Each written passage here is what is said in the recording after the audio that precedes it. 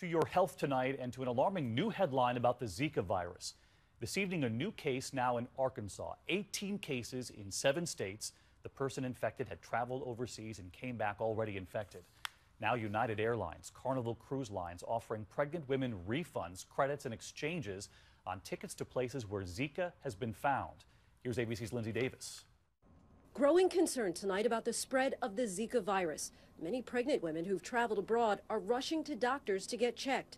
Today, the CDC issuing new guidelines for evaluating newborns with cranial ultrasounds and eye exams if their mothers were possibly infected. We're getting calls every day, unfortunately. Any patients with symptoms, we are having them tested.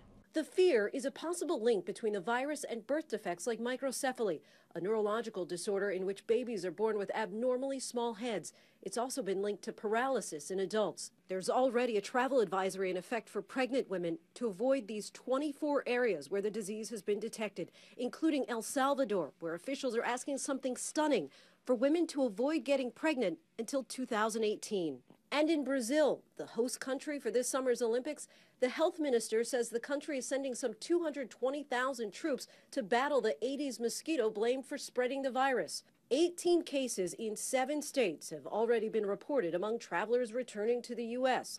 This mom-to-be relieved that her doctor found nothing to worry about.